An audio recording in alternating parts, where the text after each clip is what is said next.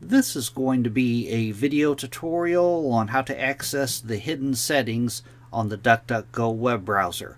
I will be using a desktop PC for this. Let me jump over to my browser here. I have the DuckDuckGo web browser opened up now. To access DuckDuckGo's hidden settings, it's very easy to do. We all know how to access the regular settings. You would go up to the upper right hand corner, click on the three-dot hamburger menu, and go down to where it says Settings, and that is the regular settings. But to access the hidden settings, you want to go up to the address bar up top here. You want to put your mouse cursor in there, and you want to paste in this URL right here. You can paste it in or type it in.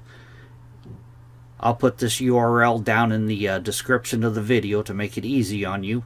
Then you would hit enter, and this is DuckDuckGo's hidden settings. There's tabs across the top up here: General, Appearance, Privacy, AI Features. If you change any of these, you could scroll through it. It has all different types of units of measure. You could select your units of measure, keyboard shortcuts, open links and new tabs. Has all kinds of features. If you change anything, you want to make sure you scroll to the very bottom and you click on Save and Exit. Otherwise it won't save your changes.